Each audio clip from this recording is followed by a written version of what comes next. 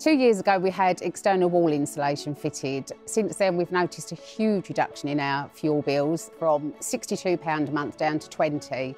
It's just a nicer place to live, the house is warmer, and we're helping to keep the planet greener and just doing our little bit. External wall insulation is an insulation that goes onto the outside of a building. Basically, it's a heat store. It keeps the warmth inside your property. It keeps the condensation outside. It's non-intrusive, non-combustible, energy efficient, and saves you money. We try not to use the washing machine on a high temperature. We lessen the water that we're putting in a kettle, turning the thermostat down and switching lights off when we don't need them, and just generally just switching plugs off. If we're not using it, we just switch it off. We're doing our bit to save the planet.